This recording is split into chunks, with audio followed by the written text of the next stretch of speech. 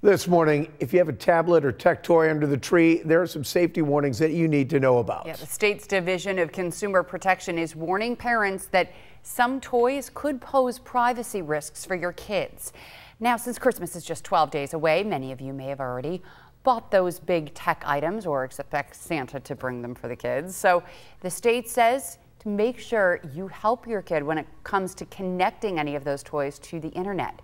Make sure privacy settings are set for maximum protection, create a strong password and update it regularly, and turn off the device when your child is done playing.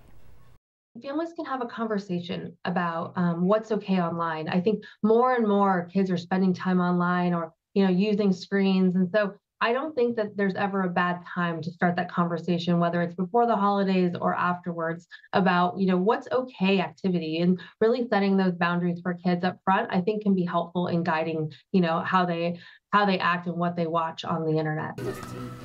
And if you're still shopping around for the perfect tablet, video game, or other tech toy, the state also has some things to know before you buy.